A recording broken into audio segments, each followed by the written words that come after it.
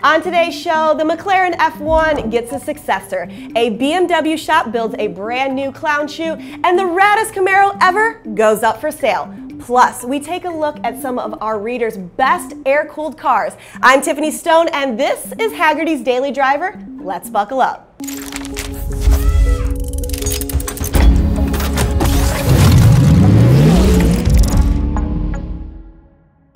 First up, the McLaren F1 is probably the most legendary supercar of all time.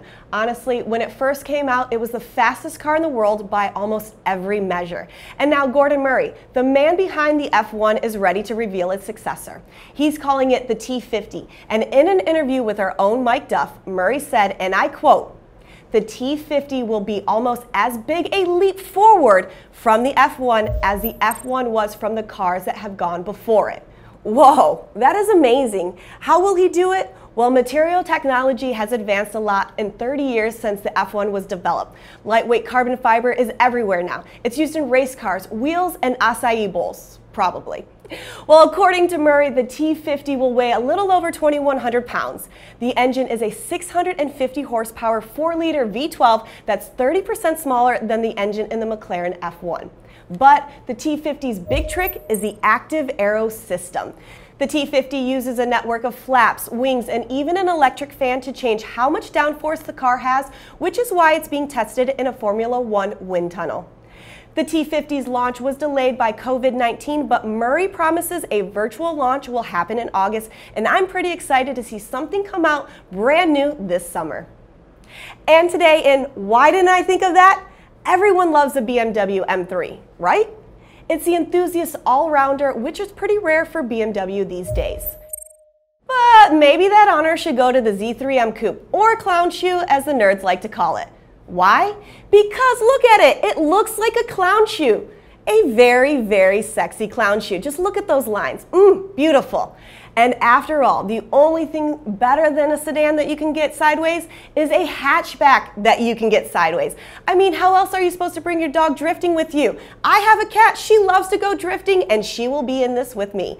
From 1997 to 2002, and then from 2006 to 2008, BMW produced 2 generations of this sporty backpack. People love the quirky looks and the rigid chassis. Take the M3 engine and put it in a shorter wheelbase. Mwah! That's the kind of agile excitement I like. Today, you can buy the M140i, but it's not a true M car, and it's only available in Europe. Unless you build your own, of course, and that's what I think I want to do, because that's what some determined folks in the BMW and Mini Facebook group did. According to Road & Track, they took an M140i, welded on some body parts from the BMW M2, and voila, a modern M Coupe. It looks like another group named Rampage Racing is doing the same. So the moral of the story is, if you want to build your dream car, just build it for yourself and you'll be completely happy. And finally, let's take a moment to reflect on the 4th generation Camaro. They can be fast, they can be loud, and sometimes they can even be both. But their smooth shape can get lost in a crowd. The solution? We figured it out. Graphics. It works for Trans Am, so hopefully it's going to work for Camaro as well. This is a 1993 Camaro Z28 Pace Car Edition, built to commemorate the 77th running of the Indy 500.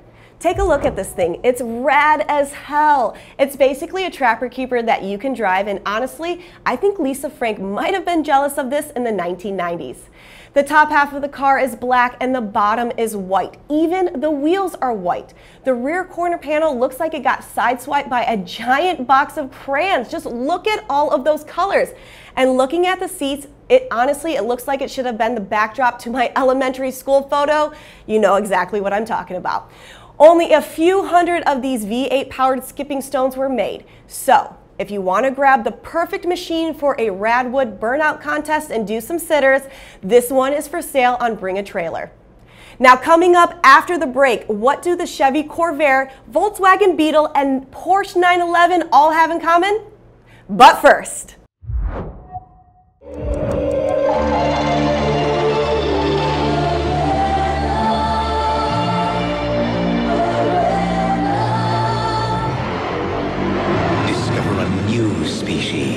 The 1988 Chevrolet Beretta. The heartbeat of America. Beretta. Last week, we asked our Hagerty community members to post photos of their air-cooled cars, and trust us, they did not disappoint. User CCA Dave has a 1971 Super Beetle. That's a replica of the 1971 1302S factory rally car. He's modernized it by installing a 2.1-liter fuel-injected Porsche motor and custom coilovers. Dave, he built this all by himself within 8 months and has put over 140,000 miles on it since. Nice job to you, Dave. Next, we have a user, MJ Posner, and their 1965 Chevy Corvair Corsa. This convertible has a classic 60s interior that's just perfect for these summer days. All I need to do is drive to a sock hop, get a milkshake, and this is the perfect car for that. You would assume that Colin 356 has a Porsche 356, but the car he submitted is not that. It's actually a 1963 VW double cab. Trust us, there is no cooler shop truck than this, and I just love it. Now, PDR Patrick, he posted his wife's VW thing. She's only had it for a few months, but she says it is the funnest vehicle they've ever owned. And trust me, that right there is a high praise. But finally, and not lastly, he is my favorite. It's the user Perdel. You've got a great name. He has been using and enjoying his 1985 Porsche Carrera Cabriolet for 20 years, and he has no plans of stopping now. If you'd like to see your car here in the future, go to community.hagerty.com and sign up. I'll be back tomorrow with all the car news you can shake a Hurst shifter at. Until then, let's keep driving.